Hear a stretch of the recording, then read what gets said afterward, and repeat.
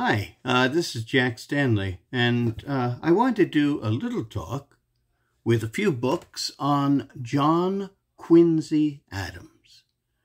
Now, I don't know if all of you know who John Quincy Adams was. I would imagine you would. Most people who understand history, of course, will be very much immersed in the history of John Quincy, because few people in the history of this country have been so involved in it. In fact, he was involved in service to his country from the age of 10. And he was in service with his country until the age of 80, at the time of his death. John Quincy Adams is nothing short of incredible in many respects. He was his father's secretary in France, and he met everyone. He was tutored by Benjamin Franklin, Thomas Jefferson, his own father. He was there in the age of enlightenment in France. The king of France at the time, of course, was, Louis XVI. And, of course, France would eventually come to our aid during our revolution. He traveled with his father at the age of 10, going across the Atlantic in a hostile environment. The ship they were on was attacked. They went through all kinds of various issues and problems.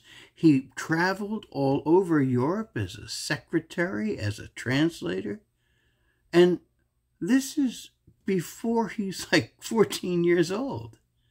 Amazing, amazing story. Now, of course, as time goes on, he becomes an ambassador, a diplomat, an educator, a senator, a congressman, a president. There wasn't much more that he could possibly do, if you think about it. Well, I have to throw in a few more things. He was a poet, a philosopher, and an author. That really covers pretty much everything there. And the amazing thing about John Quincy Adams is he was constantly trying to find ways of advancing himself, of re-educating himself, and finding interesting and fascinating ways to bring about great changes for the country for which he lived. I must say that he became one of the great champions against slavery. In fact, when he was a lowly congressman in the later years of his life, he was on a pretty much one-man crusade to fight slavery. He received death threats. He was propositioned with censure, which being removed from the House, he said, "Go ahead, try." And he would intellectually debate with the House and win. Amazing man. I mean, we're talking about an intellect that is so vast it's hard to comprehend. He spoke, I believe it was 8 languages, and wrote in 8 languages, and read, and I believe more.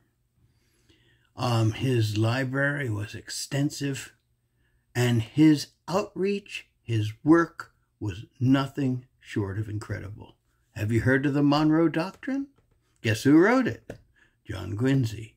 Getting Florida into the Union. Guess who worked on that? John Quincy. He taught at Harvard.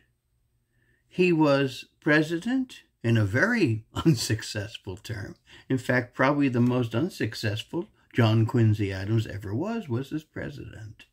And there's reasons for that. But his research, his work, his amazing output is nothing short of incredible. So let's talk a little bit about this fella, as I've given you this preamble, which is already an amazing resume, which is, in many cases, if I may say so, unequaled by almost anyone else in our history. Now, he started at the age of about 10, keeping a diary. It might have been a little younger, it might have been a little later, I'm not sure. And he kept that up for almost all of his life.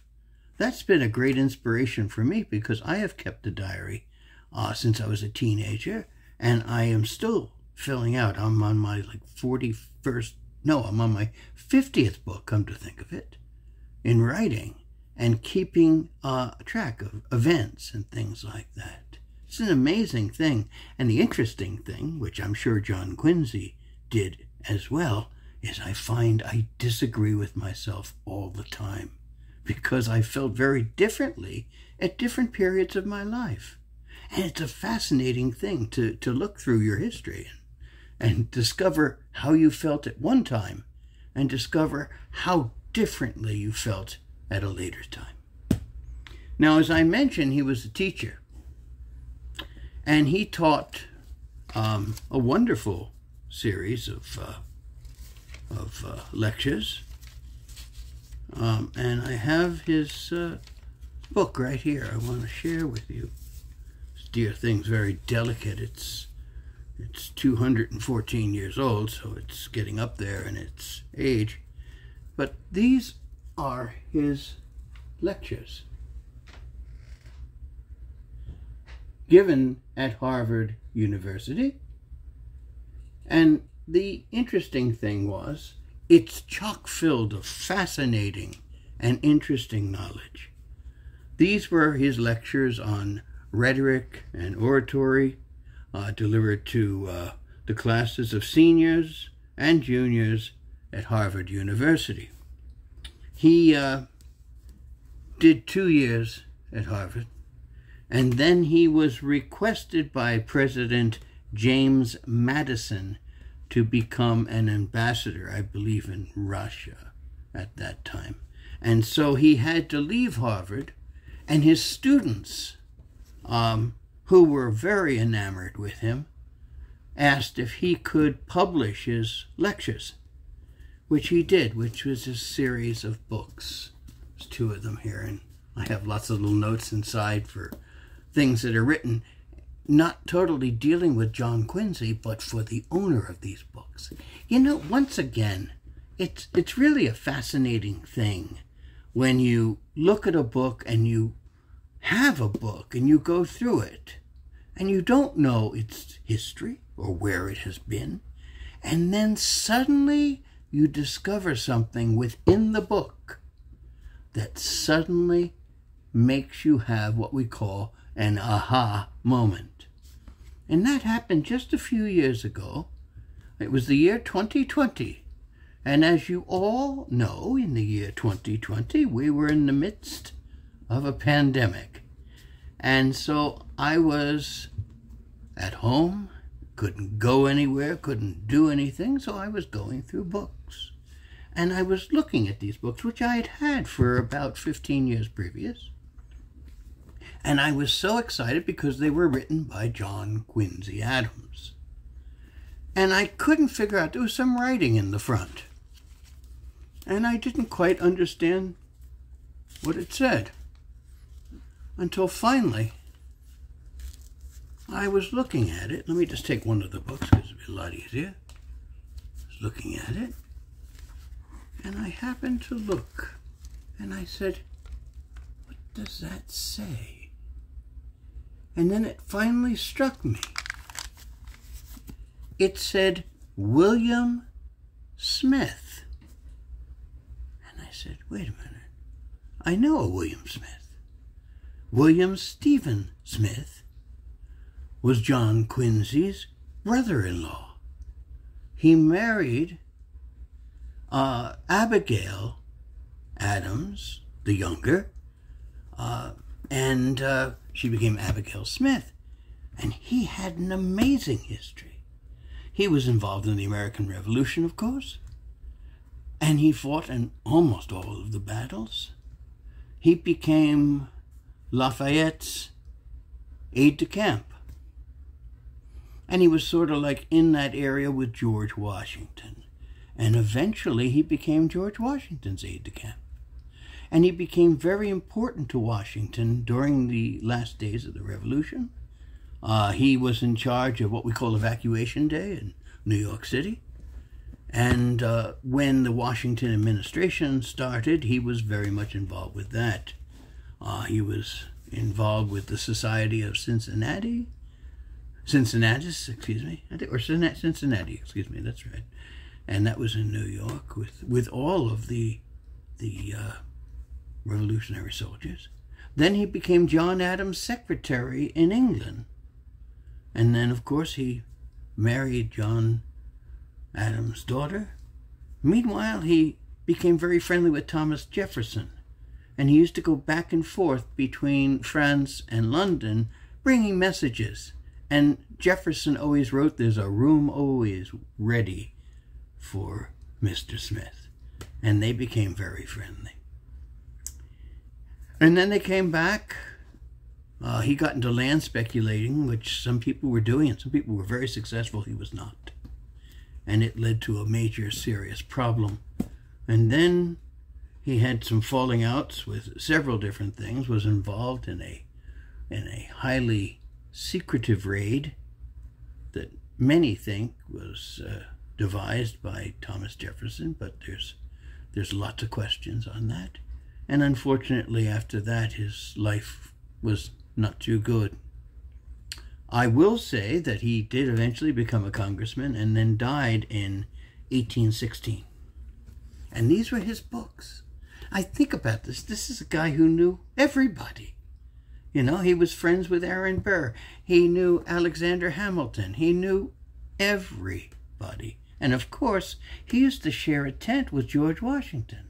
And George Washington used to have him come and his wife come for dinner every week with he and Martha when he was president, at least when they were in New York. It's pretty amazing. And these were John Quincy Adams books, and there's that fantastic connection. As I said, a lot of times with books, the amazing thing sometimes is who owned them. And so I've been going through this, and I'm finding marginalia put in by William Stephen Smith. And so this is helping me understand him, because there's not a great deal of research, and most of the research out these days is extremely negative. And there's a lot of positive things about William Stephen Smith. So it's the first books I wanted to illustrate. These books also are very important because there was a great falling out between Thomas Jefferson and John Adams. And Benjamin Rush of Philadelphia, the father of American psychiatry, worked so hard to get them together. In fact, he wrote a letter, and this is so incredible. I always call it the gift of prophecy, because he said, "I had a dream." And he wrote a letter to John Adams saying, "I had a dream that my son brought a history book to me." And he said, for the year of 1809, John Adams, with great humility, basically forgave Thomas Jefferson for what he considered an insult and wrote a letter to Jefferson. Jefferson was so delighted to read the letter that he wrote a letter right back. And before long, these two old patriots were writing back and forth, and these letters are prized by historians. And he went on with his dream. And these fantastic letters are prized today, and that they fell into the grave at practically the same time. This was written in 1809, by the way. It took a little longer than 1809. It was 1812, January 1st, when John Adams wrote a letter to Thomas Jefferson. And in that letter, he said, "I'm going to send you some homespun." What was the homespun? Copies of these books. That's pretty amazing. And of course, if you think about it, his dream became fact, that they did write to each other. And those letters are prized by historians. And they did fall into the grave at practically the same time. It was the very same day, July the 4th, 1826. And to add to the whole story, it was the 50th anniversary of the Declaration of Independence. You know, if I made up a story and I threw all of these coincidences in, no one would believe it. But it's true. That's exactly what happened. Benjamin Rush's letter was prophecy. And here's the amazing part of it all. As soon as the relationship with Jefferson and Adams was together, Benjamin Rush died. And his death solidified their relationship. Truly a gift of prophecy. One of the greatest in the history of the United States. Lots of people wrote about John Quincy. Getting back to him because we got a little sideline there with John Adams and Thomas Jefferson, which once again, John Quincy Adams studied a lot with Thomas Jefferson. He studied a lot with Benjamin Franklin. Think of this education. He met with all of the leaders of Europe. He was educated in Europe. His wife was from Europe. Interesting things. And of course, he was a teacher. He became the ambassador. And later, he became Secretary of State under James Monroe. And of course, he did incredibly. In fact, many people consider him the greatest Secretary of State we've ever had. And if we think about the Monroe Doctrine, it was the John Quincy Doctrine, to be honest. He wrote the whole thing pretty much. And of course, after that, he ran for president, and it was ugly. He ran against Andrew Jackson, and nobody had a plurality. It went to Congress, and it was somewhat shady. I won't deny that. But John Quincy Adams, through Henry Clay's assistance, became president. And Adams immediately made Henry Clay his Secretary of State. In those days, becoming Secretary of State was like a stepping stone to the presidency. And so that was a really horrible time when he was president. And let's just go right by it because there's not much to talk about.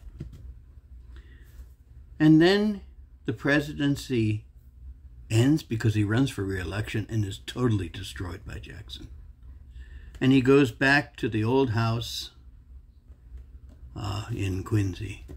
And he figures he'll spend his last days doing what his father did, being a farmer. But people came up to him and said, "We need you." And he became a lowly congressman. And he started all over again. And his greatest days were in Congress. Because the interesting thing about it is that he took on things that nobody else wanted to because he wasn't afraid to.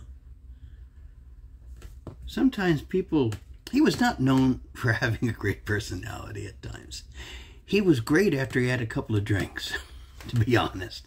He and Dolly Madison used to sit there and get a snootful, and then they were just the best people to hang around with. And they'd play cards, and she'd sniff snuff, and he'd have drinks, and they would tell jokes and stories, sometimes with Daniel Webster.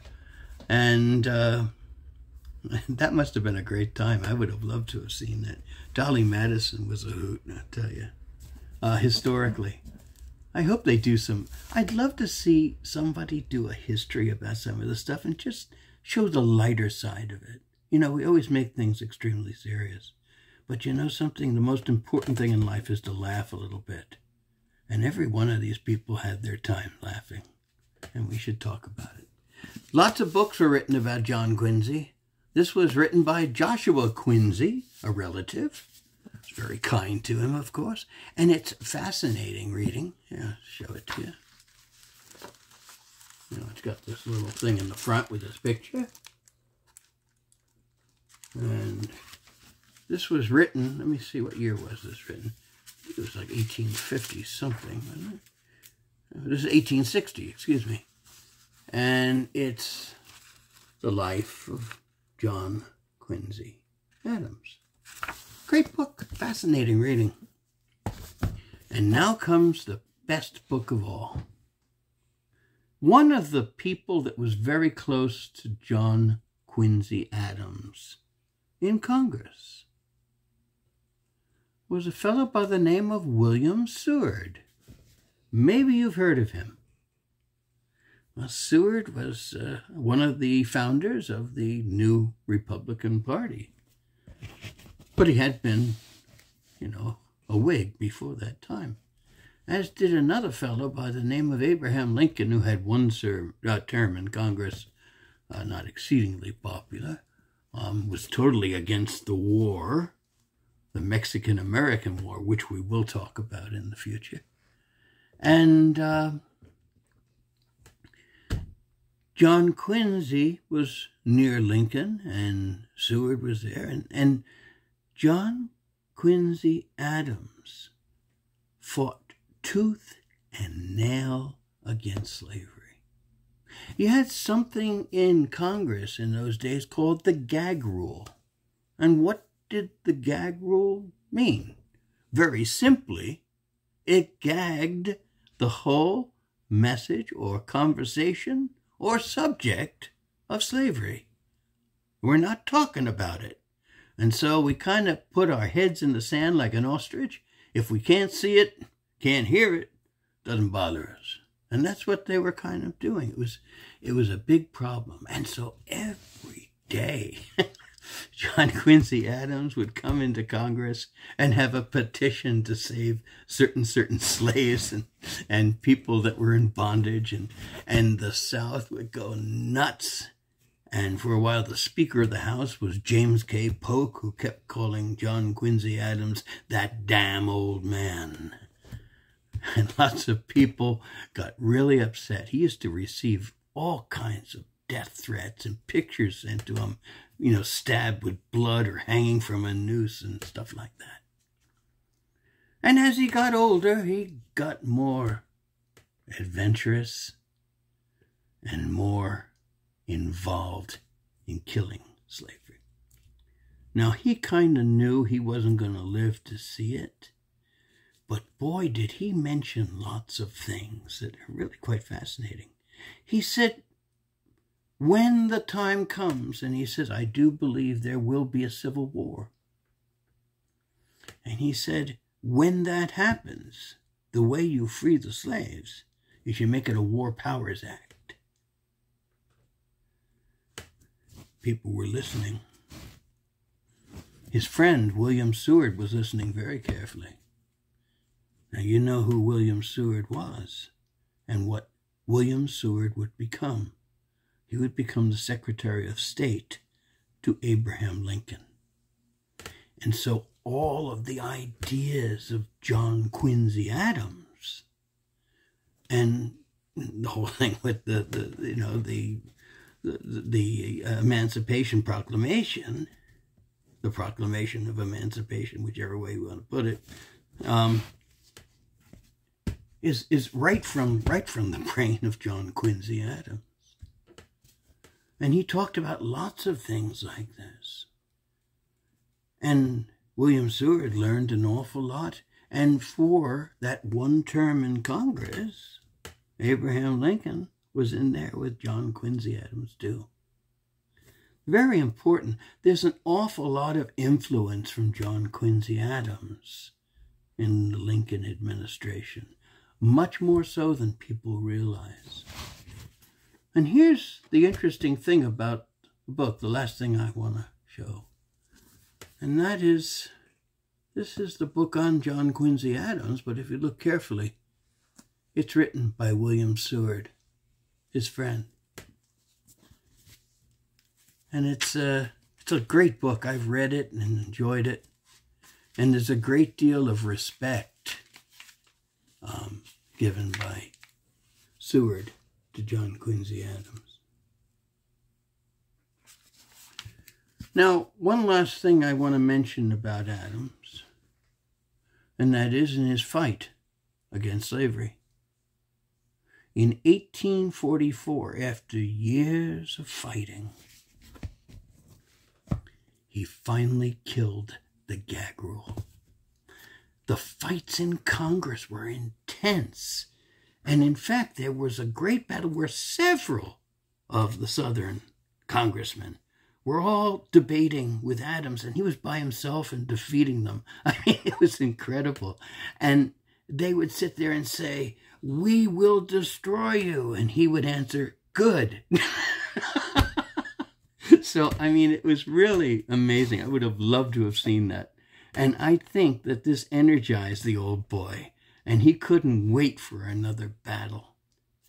And so he also had another great battle that we know about sometimes, but we forget about. There was a ship called the Amistad that was basically taken over by the slaves that were on it, and they ended up on an American shore, and they were held. And they declared their freedom.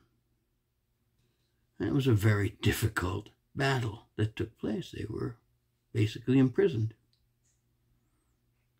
Everyone came to John Quincy Adams, and he took the case. And he spoke before the Supreme Court for 9 hours. And he gave a master class on understanding man, understanding liberty, understanding that all men are created equal. That if that document exists that says we're all equal, if it isn't true, then we can't follow it. And remember, Abraham Lincoln will follow that same route of John Quincy Adams, using the Declaration of Independence for much of his argument, just like Adams. Just think of the Gettysburg Address, 7 years ago. That's the Declaration of Independence. So this man got them off, and they were freed.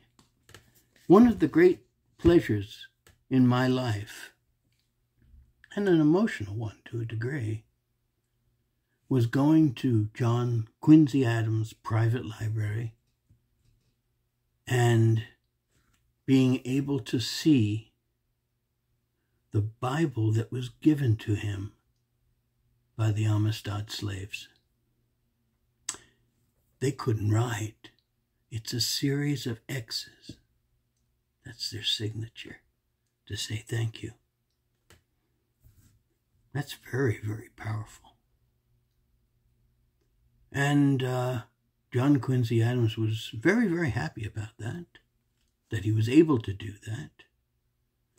And that also he received a cane with the date of the death of the gag rule in 1844. He started failing, had a stroke, came back. And when he came back, it was 1847, everybody in that house realized that this was the last link to Washington, to Franklin, to Jefferson, and to his father. That here was a man who had been in service of his country since the age of 10. And here at the age of 80, he was spending his last days. He was totally against the Mexican-American War. He said it's stupid and it's an invasion. He went on and on. I got very upset about it. And the one thing that upset him so much was the Mexican-American War. And there was a roll call in 1848, early in February. And they wanted to give awards to various people from the war. And he rose up and said, no. And then he had a stroke and collapsed. He was carried into the speaker's room, laid onto a couch. And then for 2.5 days, he slowly entered the world that you don't return from. He awoke one time or twice, and supposedly he said, "'Tis the end of earth, but I am composed." He was known as Old Man Eloquent, and he was eloquent to the end. This country owes an awful debt to John Quincy Adams. I don't think he gets it very often. And whenever I have a book or have something around me that I know he was around, that just gets that respect button flying high. Lincoln felt it. Seward felt it. And the nation at the end of the American Civil War felt everything that John Quincy Adams did because Lincoln and Seward followed him. Thank you.